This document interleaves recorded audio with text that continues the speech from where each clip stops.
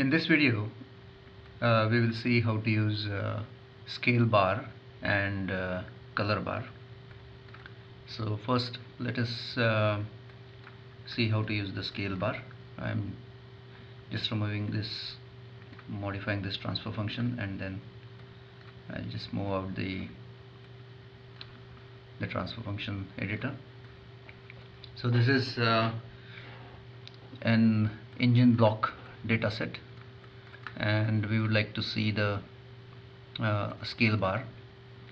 So in order to look at the scale bar, press space bar and then give scale bar. So CALEBAR, scale bar, or you can go here in the command help and press S, and that's the scale bar. So for the scale bar, you give how many voxels or how many voxel units you would like to display in your scale bar. So let's say 100, which is default, say 100 units.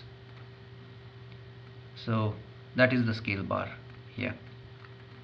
Now this is because in the volume information, so during the import or via volume information panel here, you might have given voxel unit as millimeters, or you can give it as, say, for example, no units. In that case, this will display it as 10 voxels, say millimeters. Now this scale bar is valid only for the central part of the bounding box. So let me just turn on the bounding box by pressing B. So this is the bounding box. Now this is true because we are in a perspective projection. So if I move out or scale down, then you will see that this scale bar also changes its size.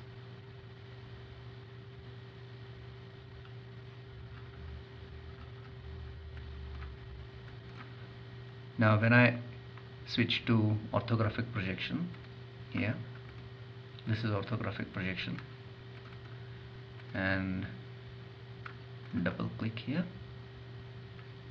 So if I move that around, so that's 100 voxels.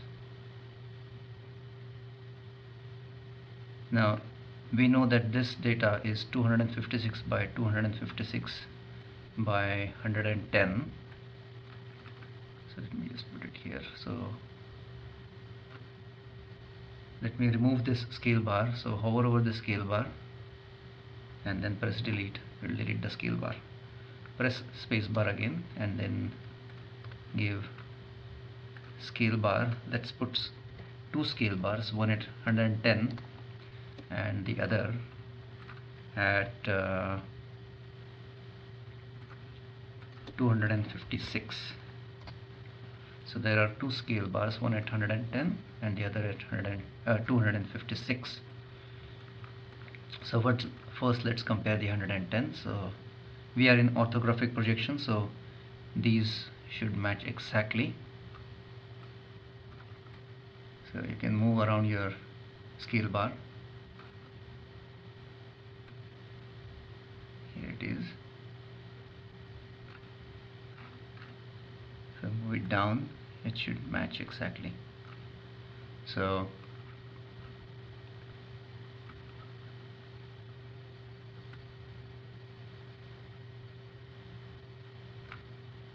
these are the scale bars. Now we want to have vertical measurement. So again, hover over this scale bar, 256 scale bar, and press V. So H and V, so horizontal and vertical. So these are two ways in which you can have the scale bar. And then the text, you can have it at up or down or left or right. So up, down, left and right just changes the position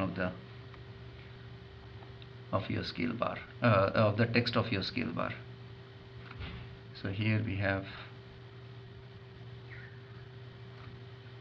or you can have it as at here.